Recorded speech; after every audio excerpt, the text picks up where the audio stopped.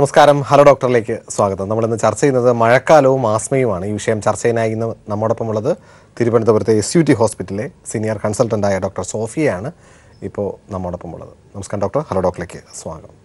മാം, ഇപ്പോൾ നമുക്കറിയാം ഇടവപ്പാതി കേരളത്തിൽ വന്നു കഴിഞ്ഞു. ഇതിനോടൊപ്പം തന്നെ ഒരുപാട് വീട്ടുകളിലുള്ള ആൾക്കാർ ഈ വേനൽക്കാലത്ത് വലിയ കുഴപ്പമില്ലാതെ പോയ ആസ്മ രോഗികൾ കുറച്ച് റെസ്പിറേറ്ററി ഇൻഫെക്ഷൻ വരുന്നു, ആസ്മയുടെ അറ്റാക്ക് വരുന്നു, ഡോക്ടറെ പോയി കാണുന്നു, ഒക്കെ ഒരു സിറ്റുവേഷനിലാണ് നമ്മൾ ഇന്ന് ഈ പ്രോഗ്രാം ചെയ്യുന്നത്. ഒന്ന് നമുക്കറിയാവുന്നത്, എല്ലാവരും ചോദിക്കുന്നു ഈ മഴ വന്നാൽ എന്തുകൊണ്ട് ഈ ആസ്മയുടെ പ്രശ്നങ്ങൾ കൂടുന്നുണ്ട്. ചിലർക്കാണെങ്കിൽ മഴക്കാലത്ത് പ്രശ്നമില്ല, ചില ആസ്മ രോഗികൾക്കാണെങ്കിൽ മഴക്കാലം വന്നു കഴിഞ്ഞാൽ അത് കൂടുതലായിട്ട് കാണും. പൊതുവേ ആസ്മ ഉള്ള രോഗികൾക്ക് മഴക്കാലം കുറച്ച് ബുദ്ധിമുട്ടിൻ്റെ കാലയളവ് തന്നെയാണ്. തീർച്ചയായിട്ടും ആസ്മ എന്താന്ന് പറഞ്ഞിട്ട് അതിലോട്ട് വരാം. ആസ്മ എന്ന് പറഞ്ഞാൽ ഒരു സ്ഥായിയായ അമിത പ്രതിരോധ ശേഷി മൂലം നമ്മുടെ ശ്വാസനാളങ്ങൾക്കുണ്ടാകുന്ന ഒരു പിന്നെ നീർക്കെട്ട് മൂലം ഉണ്ടാകുന്ന രോഗലക്ഷണങ്ങളാണ് പറയുന്നത്. ആസ്മയുടെ രോഗലക്ഷണങ്ങളെന്ന് പറഞ്ഞാൽ ചുമ, ശ്വാസതടസ്സം, പിന്നെ കുറുങ്ങൽ, വീസ്, ഇതൊക്കെയാണ് യൂഷ്വലി ഉള്ള നമ്മൾ ആസ്മയുടെ സിംറ്റംസ് എന്ന് പറയുന്നത്. ഇത് അമിത പ്രതിരോധശേഷി എന്ന് പറയുമ്പോൾ നമുക്ക് എന്തെങ്കിലും ഒരു നമുക്ക് ഒരു നമ്മുടെ ബോഡിയെ സെൻസിറ്റൈസ് ചെയ്യുന്ന, എയർവേനെ സെൻസിറ്റൈസ് ചെയ്യുന്ന എന്തെങ്കിലും ഒരു സാധനം നമ്മൾ ഇൻഹെയിൽ ചെയ്യുമ്പോഴാണ് പ്രതിരോധ ശേഷി ആക്റ്റീവായിട്ട് വരുന്നത്. അപ്പോൾ ഇതിലെ ട്രിഗറിങ്, ഒരു വൺ ഓഫ് ദി ട്രിഗറിങ് തണുപ്പ്. കോൾഡ് എപ്പോഴും ഒരു നമ്മുടെ എയർവേ ഇറിറ്റേറ്റഡ് ആണ്. പക്ഷേ തണുത്ത എയർ ശ്വസിക്കുമ്പോഴും ഡയറക്റ്റ് നമുക്ക് ഈ അലർജി ഉള്ള വ്യക്തികൾക്ക് യൂഷ്വലി നമ്മുടെ മൂക്ക് അടഞ്ഞിരിക്കുകയായിരിക്കും. അപ്പോൾ യൂഷ്വലി ഇവർ ഡയറക്റ്റ് വായി കൂടെ ആയിരിക്കും ബ്രീത്ത് ചെയ്യുന്നത്. അപ്പോൾ ഈ തണുത്ത വായു എയർവേയിലൂടെ ഡയറക്റ്റായിട്ട് കയറുമ്പോൾ അത് തന്നെ ഒരു ആസ്മയുടെ രോഗലക്ഷണങ്ങൾ. അതുകൊണ്ടാണ് ആസ്മ തണുപ്പ് കാലത്ത് കൂടുതലായിട്ട് കണ്ടുവരുന്നത്. ഈ ഒരു ബഹുഭൂരിപക്ഷം ആസ്മ രോഗികളും പറയാറുണ്ട് അവർക്ക് ഏതെങ്കിലും ഇപ്പോൾ മഴക്കാലം വന്നു, നമുക്കറിയാം ചില കൂടുതലും ചെറിയ രീതിയിലുള്ള കോൾഡ്, ഫാരഞ്ചൈറ്റിസ് ഒക്കെ വരുന്നൊരു സമയമാണ് ഇപ്പോൾ പറയുന്നത്. പക്ഷേ ഈ ഇൻഫെക്ഷൻസ് പോലും ഈ ആസ്മ രോഗികളെ വലിയ രീതിയിലേക്ക് ബുദ്ധിമുട്ടുണ്ടാകുന്ന സിറ്റുവേഷനിലേക്ക് അത് എത്തപ്പെടുന്നത്. തീർച്ചയായിട്ടും നമ്മൾ ഈ പറഞ്ഞ ഫാക്ടേഴ്സ് പോലെ തന്നെ ഒരു വൈറൽ ഇൻഫെക്ഷനോ ബാക്ടീരിയൽ ഇൻഫെക്ഷനോ ഒരു വലിയൊരു ആസ്മ എക്സസർബേഷൻ ഒരു വലിയൊരു ട്രിഗറാണ്. പക്ഷേ തണുപ്പ് കാലത്ത് ഈ അപ്പർ റെസ്പിറേറ്ററി ഇൻഫെക്ഷൻസിൻ്റെ അളവ് കൂടുതലെന്ന് യൂഷ്വലി നമ്മൾ സാധാരണ ഇതിനെക്കാട്ടി പ്രിവലൻസ് കൂടുതലായിരിക്കും തണുപ്പ് സീസണിൽ. തണുപ്പ് നമ്മുടെ പിന്നെ ഡൗൺഗ്രേഡ് ചെയ്യുന്ന ഒരു ഫാക്ടറാണ്.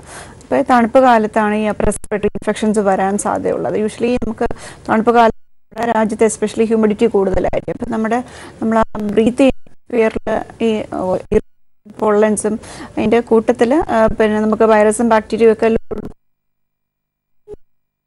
തണുപ്പ് സീസൺ ഇൻഫെക്ഷൻസ് ഈ ഇത് തന്നെ ഒരു ഇൻഫെക്ഷനോ വൈറലോ ബാക്ടീരിയയോ ഇൻഫെക്ഷനോ വന്നാൽ തന്നെ അതൊരു നമുക്ക്. അപ്പം ആസ്മയൊക്കെ ഉള്ള ഇങ്ങനെ ചെറിയ സിംറ്റംസ് വന്നാൽ അത്, അല്ലെങ്കിൽ ന്യൂമോണിയയോ മറ്റ് ഇൻഫെക്ഷൻസ് മൂർച്ഛിച്ച് സെപ്റ്റിസീമിയയിലോട്ടും ബാക്കി കോംപ്ലിക്കേഷൻസിലോട്ടും പോകാൻ കൂടുതൽ സാധ്യതയുണ്ട്. ഈ ആസ്മയുള്ളവർക്ക് പറയാനുണ്ട് അത് എപ്പോഴാണ് പ്രസന്റ്? അതോ നമ്മൾ ചിലർക്ക് കുട്ടിക്കാലത്ത് ആസ്മ ഉണ്ടാവും, അത് കുറച്ചൊരു അഡൽട്ട് ആകുമ്പോൾ 12-13 വയസ്സൊക്കെ ആകുമ്പോൾ തന്നെ അത് പതുക്കെ ആസ്മയുടെ ലക്ഷണങ്ങളൊക്കെ മാറിപ്പോകാറുണ്ട്. എപ്പോഴൊരാൾക്കൊരു വ്യക്തിക്ക് ആസ്മയുടെ രോഗലക്ഷണങ്ങൾ കാണിച്ചു? ആസ്മയുടെ രോഗലക്ഷണങ്ങൾ എന്ന് പറഞ്ഞാൽ ഞാൻ നേരത്തെ പറഞ്ഞ പോലെ ചുമ, ശ്വാസതടസ്സം, കുറുങ്ങൽ, ഇതൊക്കെയാണ് രോഗലക്ഷണങ്ങൾ. ആസ്മ അതിൻ്റെ റീസൺസ് എന്ന് പറഞ്ഞാൽ ജനിതക റീസൺസ് ഉണ്ട്, സാമൂഹ്യപരമായ റീസൺസ് ഉണ്ട്, തൊഴിൽപരമായ റീസൺസ് ഉണ്ട്, പിന്നെ ഒരു മൾട്ടി ഫാക്ടോറിയൽ ഇൽനെസ് ആണ്. ഒരു സ്പെസിഫിക് റീസൺ നമുക്ക് പറഞ്ഞുകൂടാ ആസ്മ ഇന്ന കാരണമാണെന്ന് പറയത്തില്ല. പക്ഷെ ഒരുപാട് മൾട്ടിപ്പിൾ ഫാക്ടേഴ്സ് ഉണ്ട് ആസ്മ ട്രിഗർ ചെയ്യുന്നത്, ആസ്മ കോസ് ചെയ്യുന്നത്. അത് ഇത് വെച്ചാൽ ഈ ഒരു ചൈൽഡ്ഹുഡ് ആസ്മ ഉണ്ടെന്ന് വെച്ചാൽ കുട്ടിക്കാലത്തെ നമുക്ക് സിംറ്റംസ് കാണാം, ഈ രോഗലക്ഷണങ്ങൾ യൂഷ്വലി കാണിക്കും. പിന്നെ ഒരു ഏജ് കഴിഞ്ഞാൽ ചിലപ്പോൾ അതിൻ്റെ സിംറ്റംസ് കുറച്ചൊന്ന് വീൻ ഓഫ് ചെയ്ത് വരുന്നത് കാണാറുണ്ട്. പക്ഷേ നമുക്ക് ഇത് പൂർണ്ണമായും മാറുന്ന ഒരു അസുഖമല്ല ആസ്മ എന്ന് പറഞ്ഞാൽ. ആസ്മയും അലർജിയും അതെ അതെ എന്നുവെച്ചാൽ അസുഖത്തിൻ്റെ രോഗലക്ഷണങ്ങൾ ചിലപ്പം കണ്ടെന്ന് വരത്തില്ല. പക്ഷേ രോഗലക്ഷണങ്ങൾ ഇല്ലെങ്കിലും അസുഖം നമ്മൾ മാറിയെന്ന് നമുക്ക് പറയാൻ പറ്റത്തില്ല. എന്നുവെച്ചാൽ ഈ അമിത പ്രതിരോധ ശേഷി മൂലമാണല്ലോ. അപ്പോൾ ഈ ഒരു ഇൻഫ്ലമേറ്ററി റിയാക്ഷൻ നമ്മുടെ എയർവേസിൽ എപ്പോഴും കണ്ടിന്യൂസ് പ്രോസസ്സാണ്, അത് നടന്നുകൊണ്ടേയിരിക്കും. പക്ഷേ അതുകൊണ്ടാണ് നമുക്ക് ആസ്മ എന്ന് വെച്ചാൽ ക്യൂറബിൾ ആയിട്ടൊരു ഡിസീസ് അല്ല എന്ന് പറയുന്നത്. പക്ഷേ നമുക്ക് പ്രോപ്പറായിട്ട് ട്രീറ്റ്മെൻറ്റ് കൊണ്ട് നമുക്ക് കൺട്രോൾ ചെയ്ത് വയ്ക്കാം. രോഗലക്ഷണങ്ങൾ പൂർണ്ണമായും ഇല്ലാതെ തന്നെ ആക്കാം. നമുക്ക് ശരിയായ ഒരു ട്രീറ്റ്മെൻ്റ് ഉണ്ട്. ആസ്മയുടെ ട്രീറ്റ്മെൻ്റ് എന്ന് ഉദ്ദേശിക്കുന്നത് നമുക്ക് non trigger factors, asthma trigger ചെയ്യുന്ന ഫാക്ടേഴ്സ്. ഒരു ആസ്മ രോഗിക്ക് ഒരു മുതിർന്ന ആളാണെങ്കിൽ അദ്ദേഹത്തിൻ്റെ ആസ്മ ട്രിഗർ ചെയ്യുന്ന എന്തൊക്കെ ഫാക്ടേഴ്സ് ആണെന്ന് അദ്ദേഹത്തിന് ഒരു അവബോധം ഉണ്ടായിരിക്കാം. അത് ആ ആസ്മ ട്രിഗർ ഫാക്ടേഴ്സൊക്കെ അവോയ്ഡ് ചെയ്ത് പോവുകയും പ്രോപ്പറായിട്ട് ട്രീറ്റ്മെൻറ്റ് എന്ന് പറഞ്ഞാൽ ഈ സിംറ്റംസ് കൺട്രോൾ ചെയ്ത് വെക്കുന്നത് പോലെ തന്നെ അതിൻ്റെ റീസൺ എന്ന് പറഞ്ഞാൽ ഈ എയർവേയിൽ ഉണ്ടാകുന്ന ഇൻഫ്ലമേഷൻ, നമ്മുടെ ശ്വാസനാളങ്ങളുണ്ടാകുന്ന ഇൻഫ്ലമേഷൻ ഒന്ന് കൺട്രോൾ ചെയ്ത് വെച്ചാൽ സിംറ്റംസ് ഒന്നും ഇല്ലാതെ, രോഗലക്ഷണങ്ങളൊന്നും ഇല്ലാതെ സാധാരണ ഒരു വ്യക്തി എങ്ങനെ ജീവിതം നയിക്കുന്നു അതുപോലെ നമ്മുടെ ജീവിതം മുന്നോട്ട്, നമ്മുടെ ക്വാളിറ്റി ഓഫ് ലൈഫ് ഒരു തടസ്സവും വരാതെ എഫക്റ്റഡ് ആവാതെ നമുക്ക് മുന്നോട്ട് കൊണ്ടുപോകാൻ പറ്റും. ഹലോ ഡോക്ടറിലേക്ക് വീണ്ടും സ്വാഗതം. നമ്മളിപ്പോൾ ചർച്ച ചെയ്തുകൊണ്ടിരിക്കുന്നത് മഴക്കാലവും ആസ്മ എന്നുള്ള രോഗത്തെക്കുറിച്ചുമാണ്. തിരുവനന്തപുരം SUT ഹോസ്പിറ്റലിലെ സീനിയർ കൺസൾട്ടൻ്റായ ഡോക്ടർ സോഫിയയാണ് ഇപ്പോൾ നമ്മോടൊപ്പം ഉള്ളത്. മേഡം, നമുക്കറിയാം, ഇപ്പോൾ എല്ലാവർക്കും അറിയാം ആസ്മ വരുമ്പോൾ എന്തെങ്കിലും പൊടി ശ്വസിക്കണം, അല്ലെങ്കിൽ എന്തെങ്കിലും തണുപ്പ് പോകണം, എന്തെങ്കിലും അലർജി വരുന്ന ഏതെങ്കിലുമായിട്ട് പൊടിപടലങ്ങളോ ഏതെങ്കിലും പൂക്കുന്ന സമയത്തായിരിക്കും ചിലപ്പോൾ ആസ്മ ഉണ്ടാകുന്നത്. ചിലപ്പോൾ ഏതെങ്കിലും കെമിക്കലോ എന്തെങ്കിലുമൊക്കെ ആയിട്ട് വെളിയിൽ പോയിട്ട് വരുമ്പോഴായിരിക്കും ആസ്മ ഉണ്ടാകുന്നത്, ഇങ്ങനെ പറയാറുണ്ട്. പക്ഷേ ഈ പൊടിപടലങ്ങളൊന്നും അല്ലാതെ ഏതെങ്കിലും ഭക്ഷണ രീതിയുമായിട്ടോ അല്ലെങ്കിൽ ഏതെങ്കിലും ഭക്ഷണം ഉള്ളിൽ ചെന്നാലും നമുക്കൊരു ആസ്മ ട്രിഗർ ചെയ്യാനായിട്ട് ഭക്ഷണം ഉള്ളിൽ ചെന്നാലും മതിയാവും? തീർച്ചയായിട്ടും. ഇപ്പം നമുക്ക് അലർജി കോസ് ചെയ്യുന്ന ഏത് സാധനം നമ്മൾ എക്സ്പോസ്ഡ് ആയാലും നമുക്ക് അതിൽ നമ്മുടെ ശ്വാസനാളങ്ങൾ പ്രതികരിച്ചാൽ തീർച്ചയായിട്ടും നമുക്ക് ആസ്മയുടെ രോഗലക്ഷണങ്ങളുണ്ടാകും. ഇപ്പം നമുക്ക് പറഞ്ഞ പോലെ എന്തെങ്കിലും പൊടിയോ ഒരു രൂക്ഷമായ മണമൊക്കെ വന്നാലും നമുക്ക് ഒരു എയർവേയിൽ ഒരു സ്പാസം വരാം, അത് കാരണം ഇത് വരാം, ആസ്മ വരാം. അതുപോലെ തന്നെ നമ്മുടെ കഴിക്കുന്ന ഭക്ഷണമായാലും ഏതെങ്കിലും ഒരു സെൻസിറ്റീവ് ആയിട്ടുള്ളൊരു സാധനം, മഷ്റൂംസൊക്കെ കഴിച്ചിട്ട് നമുക്ക് കാഷ്വാലിറ്റിയിൽ ആസ്മയായിട്ട് വരുന്നവരുണ്ട്. അപ്പോൾ അതേപോലെ എന്തെങ്കിലും എന്ന് വെച്ചാൽ നോൺ ട്രിഗറിങ് ഫാക്ടേഴ്സ് ചിലർക്ക് അറിയുന്നുണ്ടായിരിക്കും. പക്ഷേ കൊച്ചുകുട്ടികളിലൊക്കെയാണ് നമുക്ക് കുറച്ചുകൂടെ കെയർഫുൾ ആയിരിക്കേണ്ടത്. കുറച്ച് മുതിർന്ന ആൾക്കാർക്ക് അവർക്ക് തന്നെ അറിയായിരിക്കും, പിന്നെ നമുക്ക് നേരത്തെ കഴിച്ചിട്ട് രോഗലക്ഷണങ്ങൾ ഉണ്ടായിരിക്കാം. അങ്ങനത്തെ സാധനങ്ങൾ കഴിവതും 100% അവോയ്ഡ് ചെയ്ത് പോകുന്നതായിരിക്കും നല്ലത്. പിന്നെ ഇത് നമ്മൾ സാധാരണ ആയിട്ട് ഇങ്ങനെ ഈ ക്രസ്റ്റേഷ്യൻസ്, കൊഞ്ച്, ഈ ഷെല്ലുള്ള ഫിഷുകളൊക്കെ യൂഷ്വലി ട്രിഗർ ചെയ്ത് കാണാറുണ്ട്. അപ്പം അതുകൊണ്ട് അങ്ങനത്തെ ട്രിഗറിങ് ഫാക്ടേഴ്സൊക്കെ ഒരു പരിധിവരെ അവോയ്ഡ് ചെയ്ത് പോകുന്നതാണ് നല്ലത്. പക്ഷേ എല്ലാവർക്കും ഒരേപോലെ ട്രിഗറിങ് ഫാക്ടേഴ്സൊക്കെ ഒരേ ട്രിഗറിങ് ഫാക്ടേഴ്സ് ആവണമെന്നില്ല. ചില കാര്യങ്ങൾക്ക് സെൻസിറ്റീവ് ആയിരിക്കും, മറ്റുള്ളവർക്ക് അത് അവർ ടോളറേറ്റ് ചെയ്യാമായിരിക്കാം. പക്ഷേ അവനവൻ്റെ ഓരോ ഇൻഡിവിജ്വൽസും ഓരോ വ്യക്തിയും ഡിഫറെൻ്റ് ആയതുപോലെ അവരവരുടെ ട്രിഗറിങ് ഫാക്ടേഴ്സും ഡിഫറെൻ്റ് ആയിരിക്കും. അപ്പം ഒരു പ്രീവിയസ് ഹിസ്റ്ററി, ഒരു നേരത്തെ മുന്നിൽ എന്തെങ്കിലും കഴിച്ച് ആസ്മ ട്രിഗർ ചെയ്യുന്നെങ്കിൽ ആ കാര്യം തീർച്ചയായിട്ടും പൂർണ്ണമായും ഒഴിവാക്കി പോകുന്നതായിരിക്കും നല്ലത്. കാരണം ഒരു സെക്കൻഡ് എപ്പിസോഡ് ചിലപ്പം ഈ ആസ്മ വന്നാൽ അത് ഒരു മൈൽഡ് ആയിരിക്കണമെന്നില്ല. ഒരു സിവിയർ ആസ്മ എന്ന് വെച്ചാൽ ഒരു അനാഫിലാറ്റിക് റിയാക്ഷൻസിലോട്ടും അങ്ങനെ വരാം. അതുകൊണ്ട് കഴിവതും നോൺ അലർജൻസ് ഒക്കെ അവോയ്ഡ് ചെയ്ത് പോകുന്നതാണ് നല്ലത്. തീർച്ചയായിട്ടും മാം, ഈ ആസ്മയെക്കുറിച്ച് പറയുമ്പോൾ ആസ്മ എപ്പോഴെങ്കിലും മരണകാരണമാകാറുണ്ട്? മരണകാരണം ആകാം ആസ്മ. പക്ഷേ സാധാരണ മറ്റ് അസുഖങ്ങളെ പോലെ ഒരു പ്രധാനപ്പെട്ട ഒരു മരണകാരണമല്ല ആസ്മ. പക്ഷേ നമ്മൾ ഇതുപോലെ പറഞ്ഞതുപോലെ ആസ്മ വന്ന ഒരു ഇൻഫെക്ഷൻ ഒരു ട്രിഗറിങ് ഫാക്ടറായിരുന്നു ആസ്മ. അങ്ങനത്തെ ഇൻഫെക്ഷൻ മൂർച്ഛിച്ച് രോഗി മരണപ്പെടാം. അല്ലാതെ തന്നെ ആസ്മ പ്രോപ്പറായിട്ട് ട്രീറ്റ് ചെയ്യാതെ, എന്ന് വെച്ചാൽ ഈ ഒരു ആസ്മ പ്രോപ്പറായിട്ട് ട്രീറ്റ് ചെയ്യാതെ വന്നാൽ നമ്മുടെ ശ്വാസനാളങ്ങൾ ഇറിവേഴ്സിബിൾ ആയിട്ട് ആയിട്ടൊരു എയർവേ ഒബ്സ്ട്രക്ഷൻ വരാം. എന്ന് വെച്ചാൽ പിന്നെ നമ്മൾ എന്ത് മരുന്ന് കൊടുത്താലും അത് ഡൈലേറ്റ് ചെയ്യാൻ പറ്റാത്തൊരു രീതിയിലെ ഒബ്സ്ട്രക്ഷൻ വരാം. അങ്ങനെ അത് COPD എന്നൊരു കണ്ടീഷൻ വരും. COPD ഒരു മരണ നിരക്ക് കൂട്ടാനുള്ള ഒരു ഇമ്പോർട്ടൻറ്റ് കാരണമാണ്. ആസ്മ ലേറ്റ് സ്റ്റേജസിലൊക്കെ COPD എന്നൊരു സ്റ്റേജിലായാൽ പിന്നെ അത് ഒരു ഇൻഫെക്ഷൻ വന്നാൽ മരണനിരക്ക് കൂടാൻ സാധ്യതയുണ്ട്. എന്നാലും ആസ് സച്ച് ആസ്മ മാത്രം എന്ന് വെച്ചാൽ എന്ന് വെച്ചാൽ അതൊരു പ്രോപ്പറായിട്ട് ട്രീറ്റ് ചെയ്ത് കൺട്രോൾ ചെയ്ത് പോകാൻ പറ്റിയ ഒരു ഡിസീസാണ്. അപ്പോൾ അതുകൊണ്ട് മരണനിരക്ക് താരതമ്യേന ആസ്മ രോഗികളിൽ കുറവാണ്. എന്നാലും മരണം ഉണ്ടാവാം. എന്ന് വെച്ചാൽ പ്രോപ്പറായിട്ട് ട്രീറ്റ് ചെയ്തില്ലെങ്കിൽ നമുക്ക് മരണം സംഭവിക്കാം. ഒരാൾക്ക് ഒരു പ്രാവശ്യം ഇങ്ങനെ വീസ് വന്നു എന്ന് പറഞ്ഞ് നമുക്ക് ആസ്മ രോഗിയാണെന്ന് നമുക്ക് നിർണ്ണയിക്കാനൊക്കെ പറ്റുമോ? എന്തൊക്കെയാണ് ഒരു ആസ്മ എന്ന് പറയുന്ന ഒരു ഡയഗ്നോസിൽ എത്തപ്പെടുന്നതിന് മുമ്പ് നമ്മൾ ചെയ്യുക? ശരിക്കും ആസ്മ രോഗികൾക്കൊരു ഹിസ്റ്ററി അലർജിയുടെ ഹിസ്റ്ററി കാണും.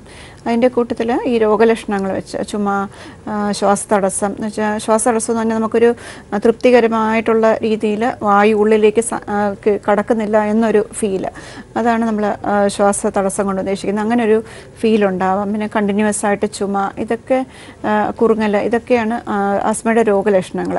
ഇത് എന്ന് വെച്ചാൽ ഇതിൻ്റെ ലക്ഷണങ്ങൾ ഓരോ ദിവസത്തിൻ്റെ സമയം അനുസരിച്ച് വേരിച്ചാം. ചിലപ്പം ഏർലി മോർണിംഗ് സിംറ്റംസ് ആയിരിക്കും, ചിലർക്ക് രാത്രി വൈകിട്ടും രാത്രിയുള്ള സിംറ്റംസ് ആയിരിക്കും. ഇങ്ങനെ ഒരു ഡയൂറിനൽ ഒരു വേരിയേഷൻ എന്ന് വെച്ചാൽ ഒരു കറക്റ്റ് ഇന്ന സമയത്ത് അങ്ങനെ വരുന്ന സിംറ്റംസ് അല്ല, എപ്പോഴായാലും സിംറ്റംസ് ട്രിഗർ ചെയ്യാം. അങ്ങനെ ഈ രോഗലക്ഷണങ്ങൾ അതിൻ്റെ കൂട്ടത്തിൽ സ്പൈറോമെട്രി എന്നൊരു ടെസ്റ്റ് എന്ന് പറഞ്ഞാൽ ഒരു ലങ് ഫങ്ഷൻ നമ്മൾ അളക്കുന്ന ഒരു ടെസ്റ്റാണ് സ്പൈറോമെട്രി. അതിൽ സ്പൈറോമെട്രിയിൽ ചെയ്യുമ്പോൾ റിവേഴ്സിബിൾ എയർവേ ഒബ്സ്ട്രക്ഷൻ എന്ന് വെച്ചാൽ നമ്മുടെ ലങ് ഫങ്ഷൻ മെഷർ ചെയ്യുന്നൊരു കമ്പ്യൂട്ടറൈസ്ഡ് ടെസ്റ്റാണത്. അത് ചെയ്തിട്ട് നമ്മൾ പേഷ്യൻ്റെ ബേസിക് ലങ് ഫങ്ഷൻ നോക്കിയിട്ട് പിന്നെ നമ്മളൊരു ബ്രോങ്കോ ഡയലേറ്റർ, ഒരു സാൽബ്യൂട്ടമോൾ അങ്ങനത്തെ അല്ലെങ്കിൽ ഏതെങ്കിലും ഒരു ബ്രോങ്കോ ഡയലേറ്റർ കൊടുത്തിട്ട് നെബുലൈസേഷൻ രൂപത്തിലോ അല്ലെങ്കിൽ ഇൻഹേലർ രൂപത്തിലോ കൊടുത്തിട്ട് നമ്മളതിൻ്റെ റിവേഴ്സിബിലിറ്റി നോക്കും. അതിൻ്റെ റിവേഴ്സിബിലിറ്റി നമ്മളൊരു അപ്രീഷ്യബിൾ റിവേഴ്സിബിലിറ്റി എന്ന് വെച്ചാൽ നമ്മൾ പറയുന്നൊരു മോർ ദാൻ 12% റിവേഴ്സിബിലിറ്റി അല്ലെങ്കിൽ 200 ml കൂടുതൽ അധികം ലങ് ഫങ്ഷൻ കൂടുകയാണെങ്കിൽ അത് ആസ്മയുടെ ഡയഗ്നോസ്റ്റിക് ഓഫ് ആസ്മയാണ്. പക്ഷേ ഇത് സ്പൈറോമെട്രി എപ്പോഴും നമ്മൾ പോസിറ്റീവ് റിസൾട്ട്സ് കിട്ടണം എന്നില്ല. പക്ഷേ ഈ രോഗലക്ഷണങ്ങളുണ്ട്, പ്രീവിയസ് ഹിസ്റ്ററി ഓഫ് അലർജി ഉണ്ട്, ഇതൊക്കെ വെച്ചിട്ട് നമുക്ക് ആസ്മ ഡയഗ്നോസ് ചെയ്യാം. പക്ഷേ ഒരു സ്പൈറോമെട്രി ഇത് എന്തായാലും സ്ഥിരീകരിക്കാനായിട്ട് ഒരു സ്പൈറോമെട്രി എപ്പോഴെങ്കിലും ചെയ്യുന്നത് അത്യാവശ്യമാണ്. പക്ഷേ രോഗലക്ഷണങ്ങൾ വെച്ചിട്ട് സിംറ്റംസ് രോഗലക്ഷണങ്ങൾ വെച്ച് തന്നെ നമുക്ക് ഡയഗ്നോസ് ചെയ്യാം ആസ്മ.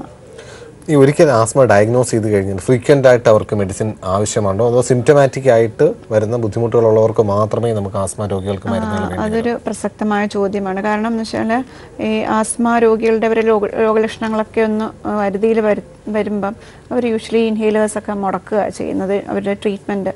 യൂഷ്വലി ഇൻഹേലേഴ്സ് എന്ന് പറഞ്ഞാൽ നമ്മളൊരു കണിക രൂപത്തിൽ മരുന്ന് ശ്വാസനാളത്തിലേക്ക് എത്തിക്കുന്ന രീതിയിലാണ് ഇൻഹേലേഴ്സ്.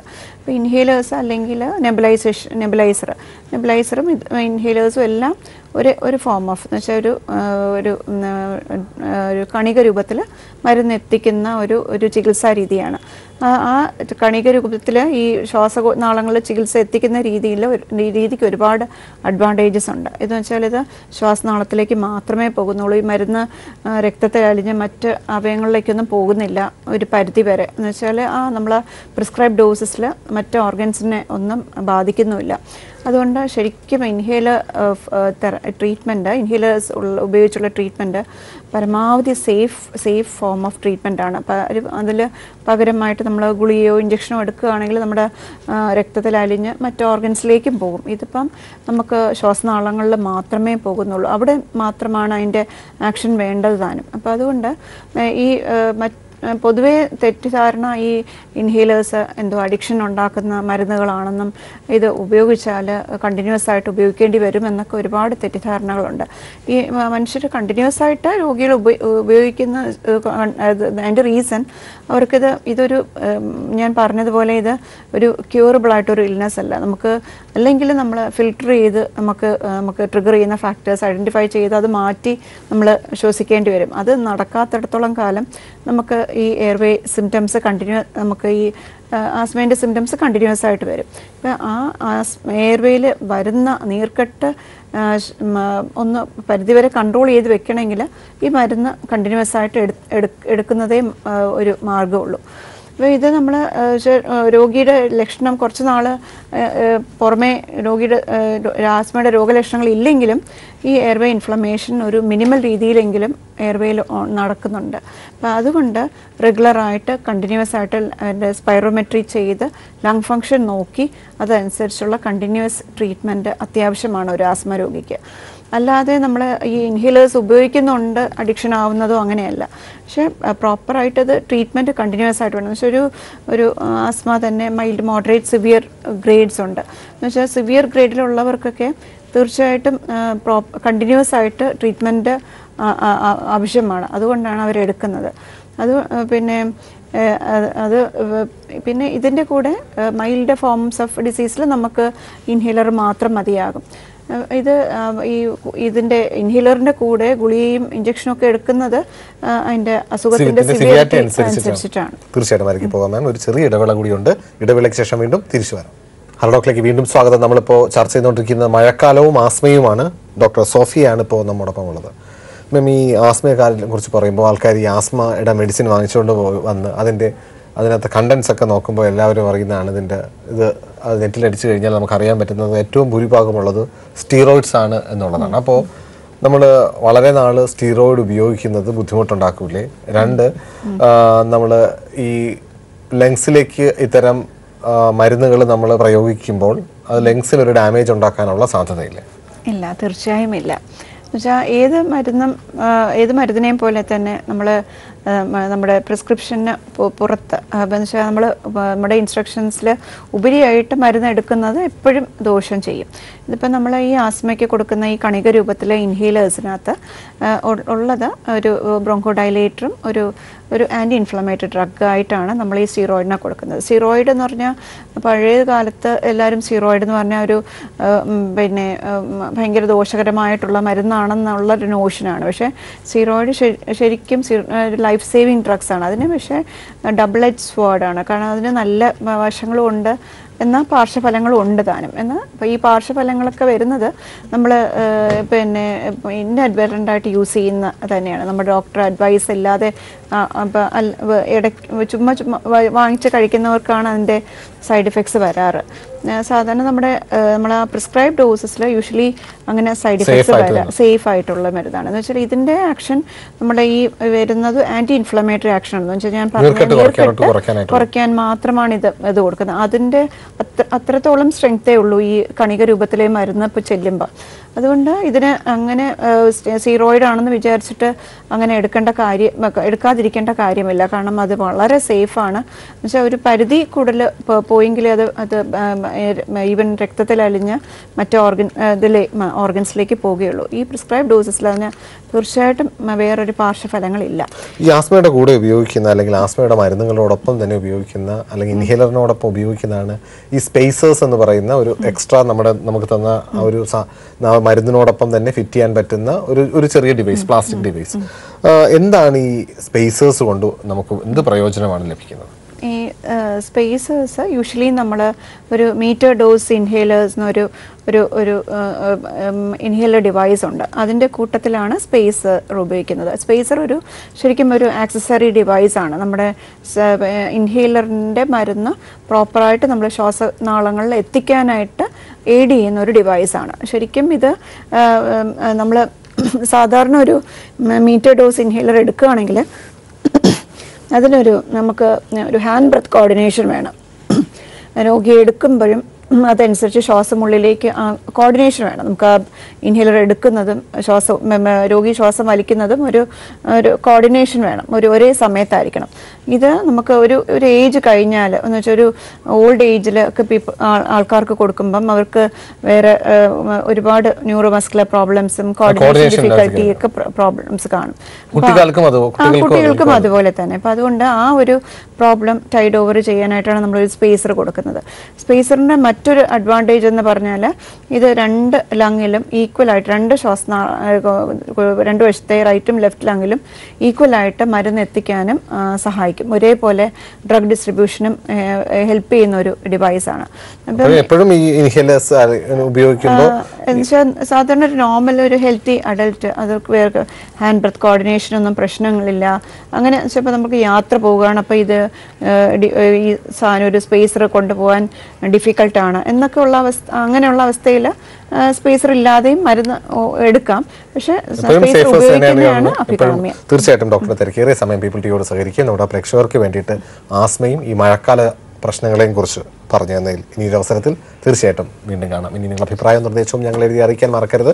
അറിയിക്കേണ്ട വിലാസം hello doctor people Malayalam communications limited, കൈലി towers, പാളയം, തിരുവനന്തപുരം 34. നിങ്ങൾക്ക് ഇമെയിൽ ചെയ്യാം hello@peopletv.in എന്ന വിലാസത്തിൽ. പുതിയൊരു വിഷയവുമായി തിങ്കളാഴ്ച വീണ്ടും കാണാം. നന്ദി, നമസ്കാരം.